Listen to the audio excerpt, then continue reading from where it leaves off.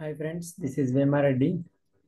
So today in this video, we are going to learn how we are going to integrate Boomi and Flow. Let me just share my screen. Okay, so in this video, we are going to see how we are going to integrate the Boomi integration and Flow services. So as you know, the Boomi has an additional component called flow component. As you can know, you can use this flow to build any kind of UI based applications, or you can embed this flow into any one of your workflows, or you can use it as an mobile application also. So but we just wanted to show you in this video how we are going to see an end result over here like this. Okay, so this is how the workflow was showing the output. I created a very simple output. But before I go and deep dive into this, I'm just going to see how are we going to do these components, integrating all these things. So first thing is we need components is required is in order to what I'm trying to do is so all this data, right? So all this data, I'm just going to fetch it from a Boomi process. So basically, I'm going to, as soon as I start a workflow, I'm going to create, call a process. The process will give me this data. And with that data, I'm displaying over here, and then I'm displaying as a kind of bar charts here.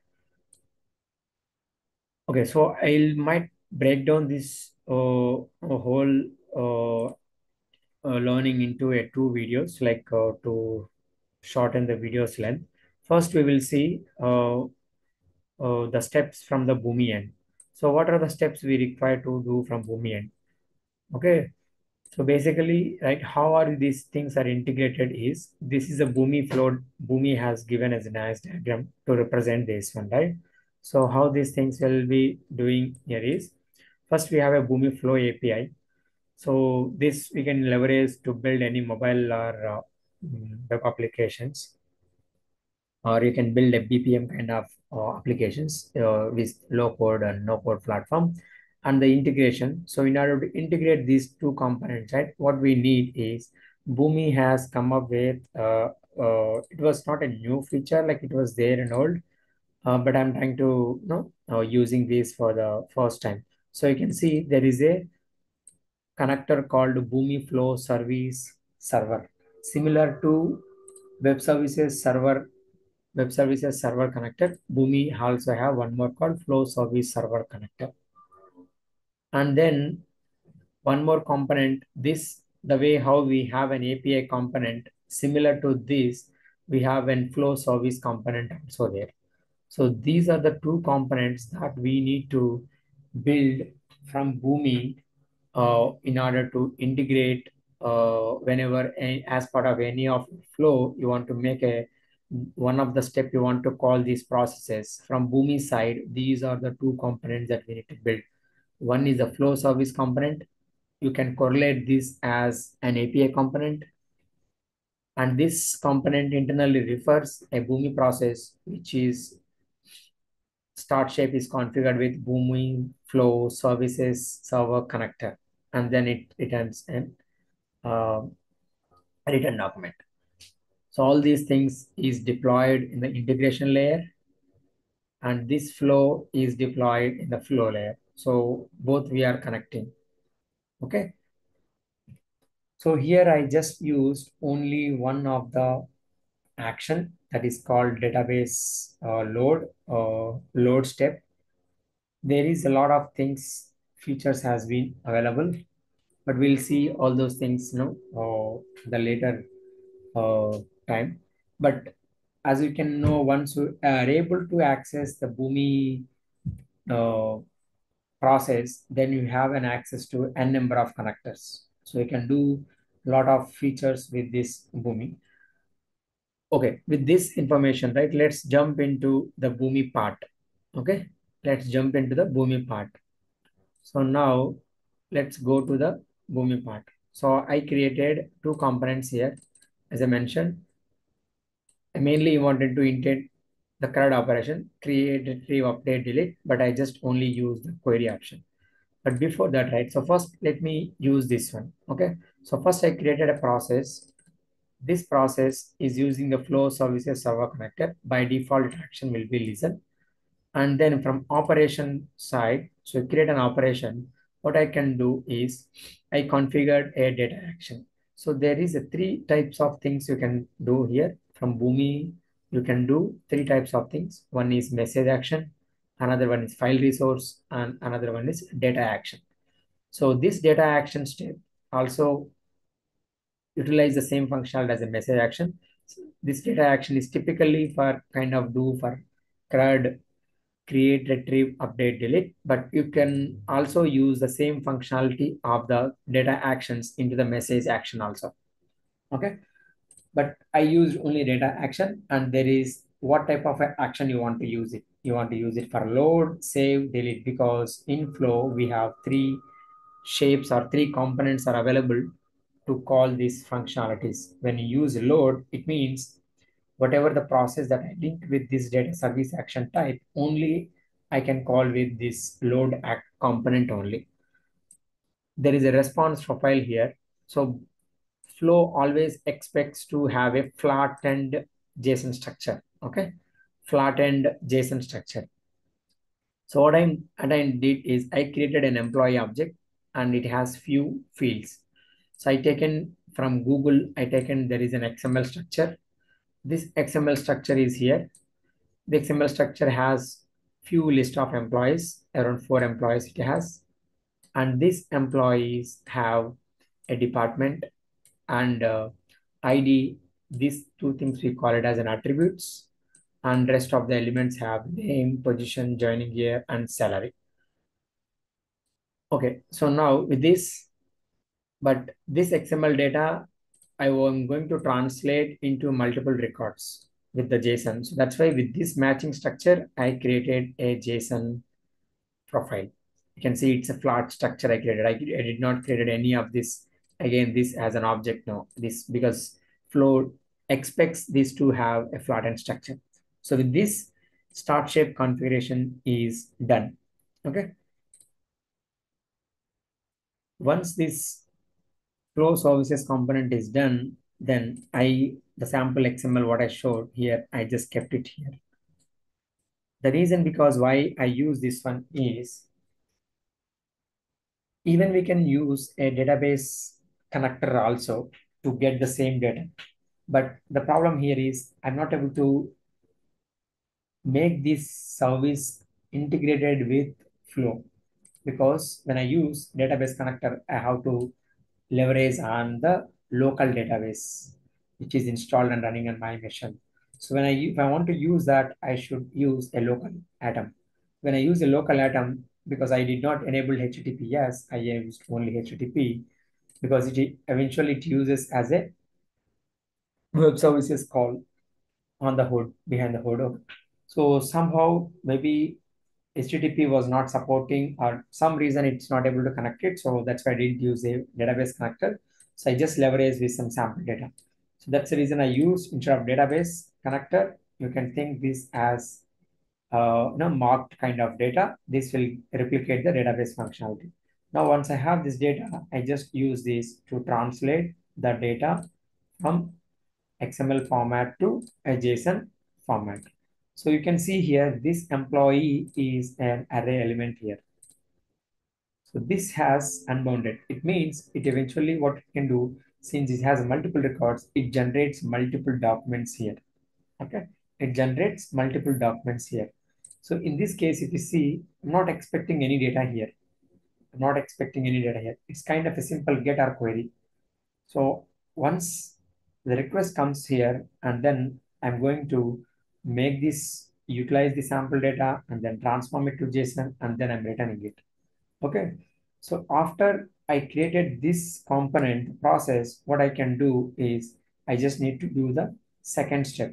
So this part is done. Now I'm going to link this process into the flow service component.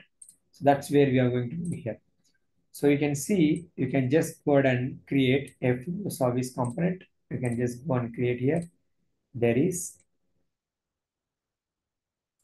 a flow. You can see flow service, collection of actions for flow applications to use. So the way how we are calling is Boomi Flow is going to call the integration and then get the data. It's not the other way around. Okay.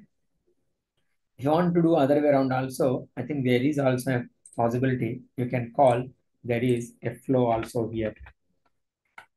Okay. Maybe if you want to use Boomi wanted to trigger a flow, I think still you can use this Boomi Flow client. With this, you can able to, as part of your Boomi process execution, you can trigger the flow as well.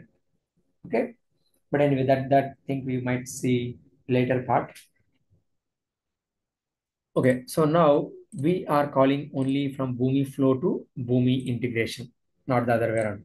Okay, once we created the component, right? So we just need to give some component, similar component name or service name. You can give any component name service, same as in. If you compare this with API component similar to that, you give a base path here. So by default, this FS will be there, and whatever the name that you give here, it automatically populates. Okay, and then I did not use these things. Maybe it's kind of configuration values, but I did not, because once you enable these configuration values, you can pass this information from Boomi Flow. Here you can see this flow service component can support three types of actions. One is data actions, message actions, and file resource. As you can see, message actions is kind of take the request and show the request and give the response back to the flow. This data actions is typically for the database query, update, delete, all these things. The file resource is you want to do anything handled with file components. You want to upload a file, you want to list a file, then you can use this one. So in this example, I have used data action. So you can just go to add data action object type here.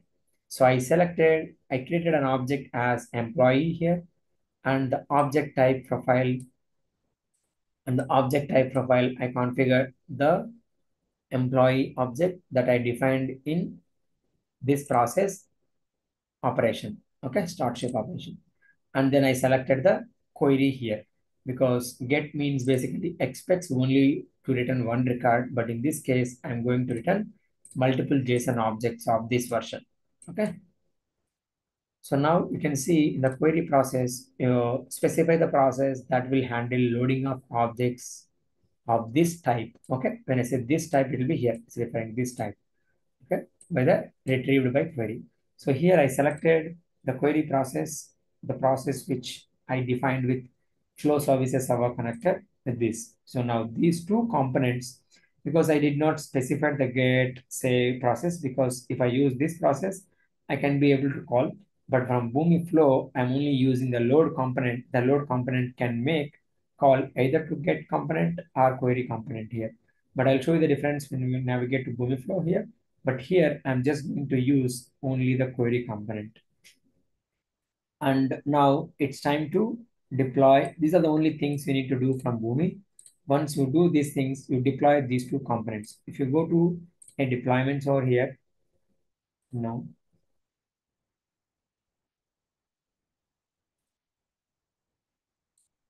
Yes, sorry. Okay, let me move it.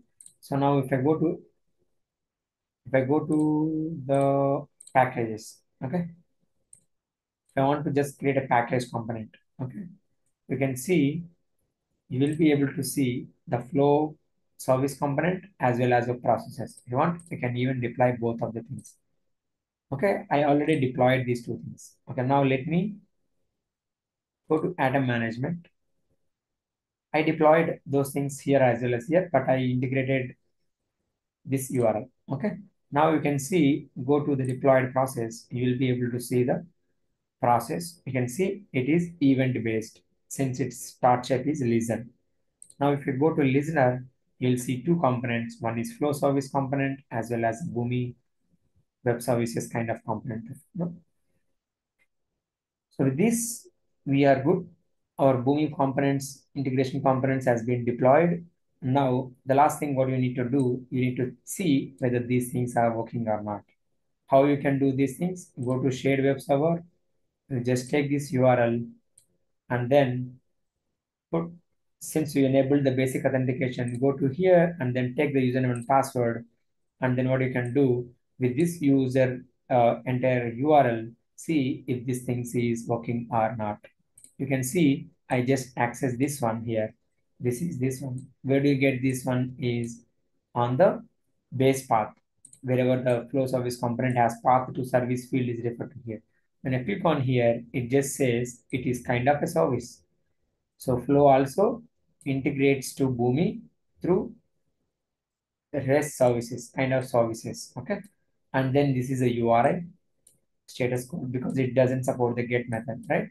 Get is not supported for this type, but just tell you just to let you know this is the endpoint URL. With this, you'll be able to get the services. If you get this kind of response, it means your service is able to up and running. Okay, now I'll move to the flow component later, but I'll just show you how these things will be triggered when you run from a boom. But let's just trying to understand. Since I'm not sending any data here for the flow, we'll see no document here. It's just an empty document here of 0 cents. Once you go here, you just go to the shape. You can see since we have 4 documents, you'll be able to see 4 documents is listed with written document. So this is a kind of a simple service. It takes no data and it just returns 4 types of data, 4 records, I can say. Okay. So typically in Boomi, we can call 4 documents it is going to return. This is the things we need to set up from the Boomi perspective. And then let's use this service or endpoint URL and try to set up the things in Boomi and create a flow and then trying to run this end to end. Okay, we'll see those things in next video. Thank you for watching this.